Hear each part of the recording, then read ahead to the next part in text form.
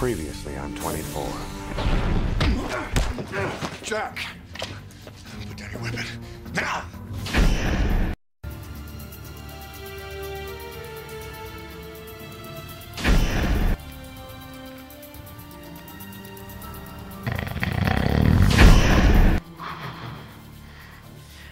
Dave, you only have 24 minutes left to get to the studio.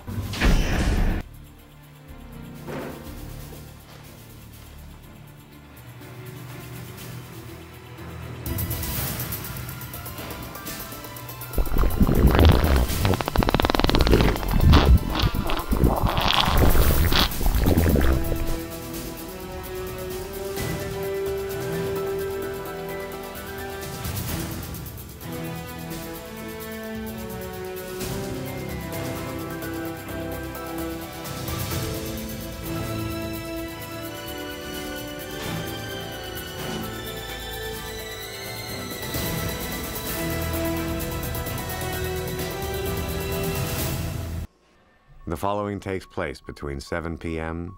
and 8 p.m. Events occur in real time. Hello and welcome to the Media Zone. Dave?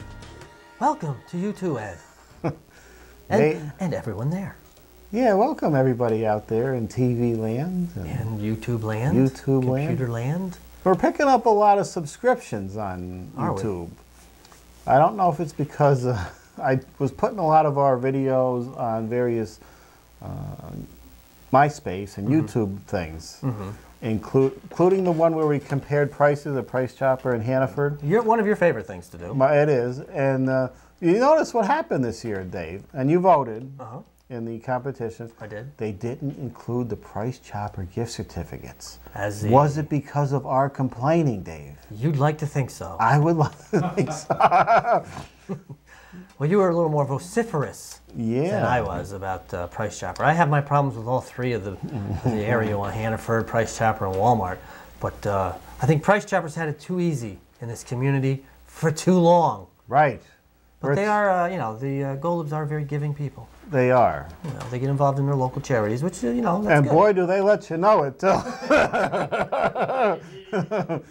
They could easily, under the table, nice donation here and there. It's all in the name of business. I suppose. Neil Golem comes out there at any telethon that's being held with Liz Bishop and her new bobblehead. Right. They appear together, pushing and shoving whatever they're pushing and shoving right in your face there. That's right. But I will say, if you ever read the local newspaper, Ed, they do every weekend, usually on a Sunday. There's a page where Hannaford does their comparison, and they pick their products and they list their prices, and they put Price Choppers right next to it and tell you how much they save. This is a Hannaford ad. This is a Hannaford. I did see it on the web. Yeah, they do it about. It's in print. It's a print ad about. I think I've seen it like the last 4 or 5 Sundays in a row, and it's just as you're flipping through, there you see it, and it's got some comparisons, and it's a significant savings if you're buying all those items. I think they stole that from us. I did put our video on the Hannaford page, Facebook page, and somebody from Hannaford responded. Oh yeah, what was that? Thank you. Had a nice surprise this morning when we got up or something. I'll send it out. Okay. It was a nice little How comments. about throwing us a gift card then? Right. You get a lot of gift cards from Price Chopper when you call up. That's because they're constantly screwing things up. Did you ever get that $1.50 back from that last item? Oh yeah. Did they make it right for you? They did. They made it right. They made it right for me. Well, good. They shouldn't have had to though. No. It should have been right in the first place. But what can you do? I understand. You know what the funny thing about this is? Of all the 3 places where you can shop for groceries around here, the big markets, Walmart, which by far and away attracts everybody from all walks of life, shall we say. I've never had a pricing issue there, ever. Everything rings up properly. Yeah. I go to Price Chopper, and it's pretty much hit or miss. There's always something that's I'm gonna buy this because look, here's what it says. It's only $3, and then when you're leaving, you're out in your car, $4.50. Well, what? Or they have the product listed here, and then they have the little tag beneath it telling you how much it is. But if you don't read it very carefully, it's not that product. It's the one over here. So they put it here. but they're a little bit misleading sometimes, and I tend to find a price chopper who basically does groceries can't seem to price them right. No, they're too busy worried about getting you cheap gas. Right. The new thing was that you can exchange your gas tanks for your grill in there now. Let's stick to groceries. They're brand. They can keep the carts in the corral now with their little devices, but they're going to tack that right on. Now I want to know with this gas promotion, Dave. Mm-hmm. Somebody is paying for this gas somewhere down the line. That's right. And more than likely it's you. Right. And the price of your groceries. Right. There's Exactly. there's probably some kind of promotional exchange. Oh yes, there has to be an agreement. Back and forth, but still, Price Chopper's got to be paying for some of that gas. Got to be. Yeah.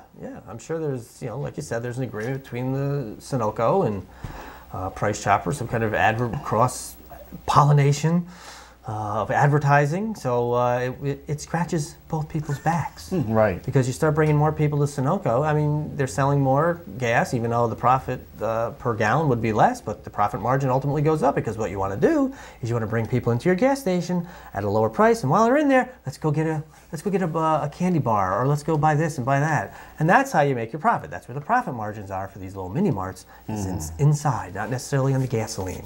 Right. So if they get more people coming there, grab it a Milky Way. And you're paying much more for the Milky Way than you are anywhere else. Let's see, what films do we have tonight? We have something for the women and something for the men. We do. We have Sex and the City 2. And what would be for the men, Ed? Prince of Persia. Is that for the men or is that for the boys? That's for the boys. Okay. And men looking for boys. Nah. Oh. So what you're saying is the clergy is going to this film. Right. Okay. All right, so what's first, Sex and the City 2? Yes. Well, let's go with that one. We all know what this is about, so why even bother discussing it too much? But it stars the regular cast of characters: Sarah Jessica Parker, Kim Cattrall, Kristen Davis, Cynthia Nixon, and Chris Noth. And of course, it's just Carrie, Samantha, Charlotte, and Miranda taking another bite out of the Big Apple in this sequel to the 2008 summer blockbuster. Well, she's very colorful, isn't she, Ed? Yes. And she's very maternal. I wonder if they're going to bring up the subject of where Carrie's mole went in the past 2 years. Around the table. It's got to be mentioned, right, Dave? I don't know. Does it? She's had her mole for 5 seasons and a movie, and then it's gone. It's got to be brought up in this one. I might see this film just to find out No. if the mole was addressed. You know, when Barney Fife there left the Andy Griffith Show, I forget the name of the guy, Deputy something, I don't know who it was, but took over, played by Jack Burns. Yeah. In like 10 or 11 episodes, and then he was unceremoniously dumped, never to be explained as to why he was gone. So I think if you can get rid of a whole character in a top TV series, a mole isn't going to get much attention. But I don't remember the name of the character he played. Yeah, he was very annoying and repeated things. And He did? Huh? Warren, you're right, Deputy Warren. That's right. he didn't go over well and was gone by mid-season. Right. But and no one has said why, he just wasn't there anymore. But you know, he does have his own website. Does he? Well, not him personally, but some people who were fans of Deputy Warren created a website. Somebody out there was fans of Deputy Warren. There's a lot of people with time on their hands. Yeah. Prince of Persia.